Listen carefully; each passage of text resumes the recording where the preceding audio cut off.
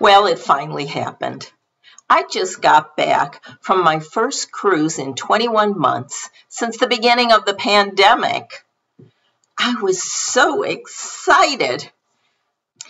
It was a river cruise on the American Empress, which is one of 4 paddle wheel riverboats owned by the American Queen Steamboat Company.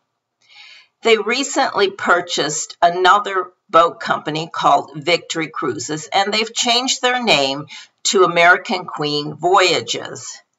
Now, this is a similar name to another larger riverboat company in the U.S. called American Cruise Line, so it's very easy to get mixed up, which I did for the longest time. I am going to make a series of videos on this voyage so that you will know every single detail of the American Empress riverboat cruise on the Snake and Columbia rivers. Hopefully, this will help you determine whether this is the right cruise for you. Stay tuned.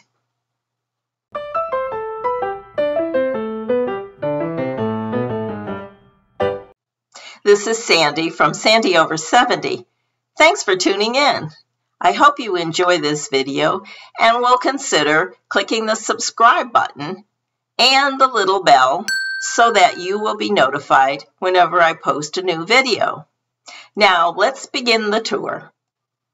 American Queen shuttled us over to Clarkson, Washington from Spokane, about a 2.5-hour drive. Our cabin was located on Deck 3, Category C, a veranda cabin. It was quite spacious, 180 square feet. It had a desk, a telephone, a queen-size bed, which could also be configured into 2 twins, a nice window, a door with a window leading out to the veranda, and 2 straight chairs and a desk chair, no sofa or easy chair. That would be my only complaint about that, but based on the size of the room, it was adequate. A nice full-length mirror, a TV, a Keurig coffee maker, and now going out onto the deck, we'll find a table and 2 chairs. And this was a great place to watch the scenery go by when the weather was warm enough to be out there, or when it wasn't raining. We found these little packets on our bed, and they contained a mask, an alcoholic hand sanitizer, and some wipes. The bathroom was rather small. The shower was one of the smallest I've had recently on a cruise ship of any type, but it was adequate. There's 2 closets, and there's plenty of room in them for everything that we brought. The nice thing is that they light up when you open the doors. There's also a safe right here in the top drawer.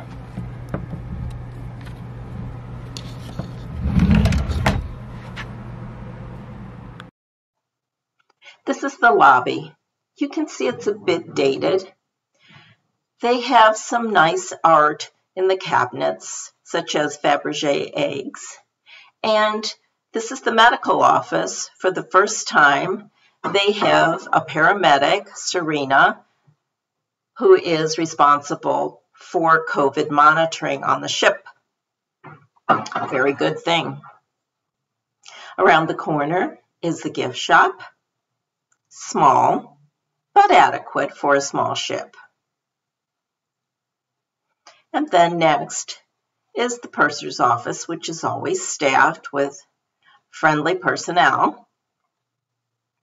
Very helpful, whatever your needs are.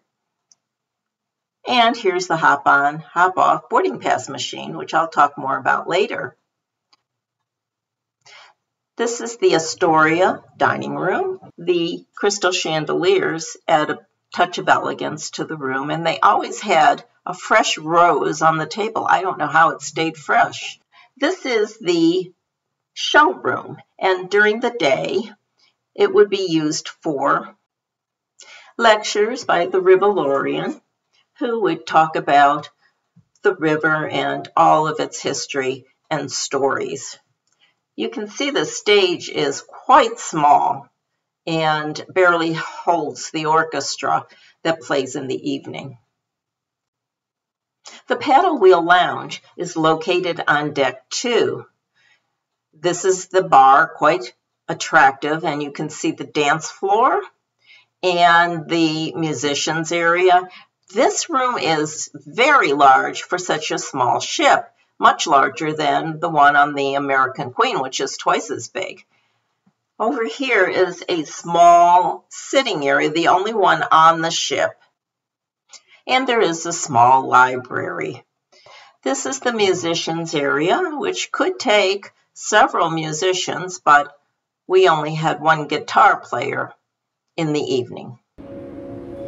There's extensive art on the walls on every floor, and in the cabin is a booklet which allows you to do a self-tour of the art.